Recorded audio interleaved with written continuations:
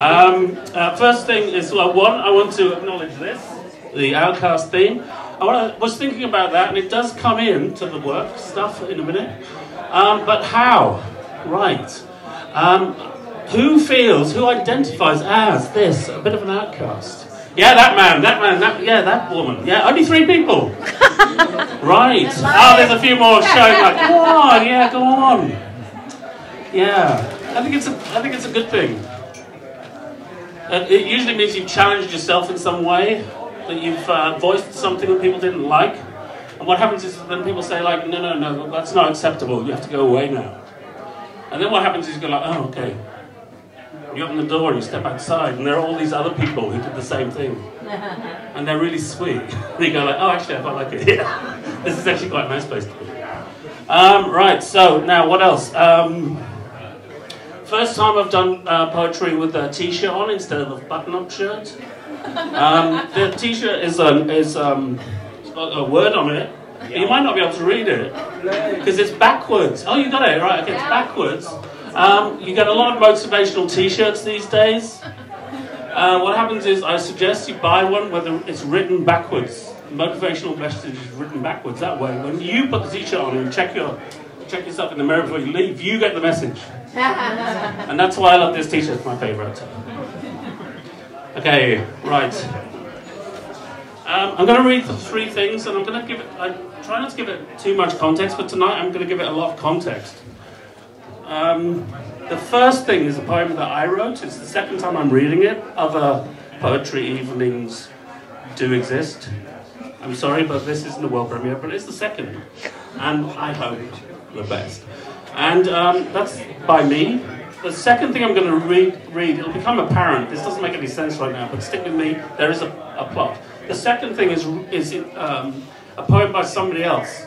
And it features in the first poem that I wrote. And the third thing follows on from the second.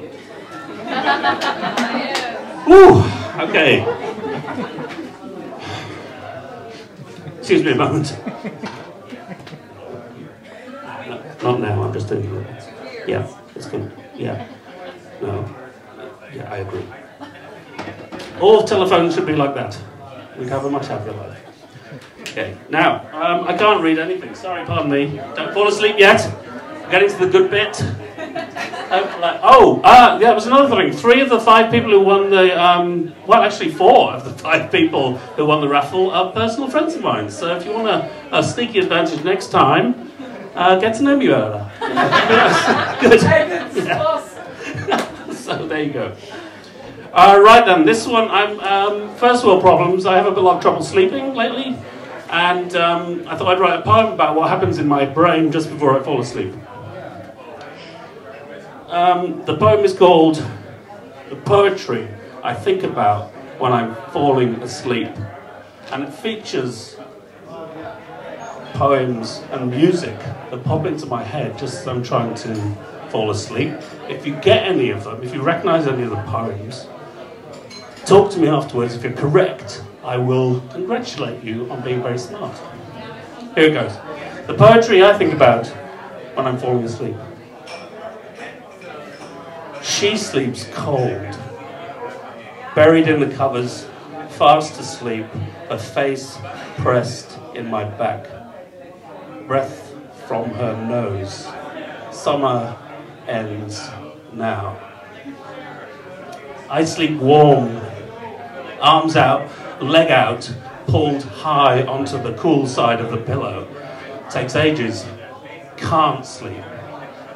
Curtains pulled wide open to see the moon and the trees. How sweet moonlight sleeps upon this bank. Here we will sit and let the sounds of music creep in our ears.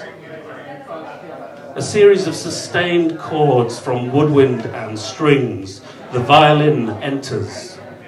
He rises and begins to round. He drops the silver chain of sound. The lark. Summer ends now. Now, barbarous in beauty, the stooks rise around. Up above, what wind walks, and round him mistier, farther and farther, all the birds of Oxfordshire and Gloucestershire and Monmouthshire, Carmarthenshire, fading into blue, with one grey glimpse of sea. The lark breaks free, the orchestra fades. Lift us with him as he goes, till lost on his aerial rings, and willow herb and grass, soft stillness and the night become the touches of sweet harmony.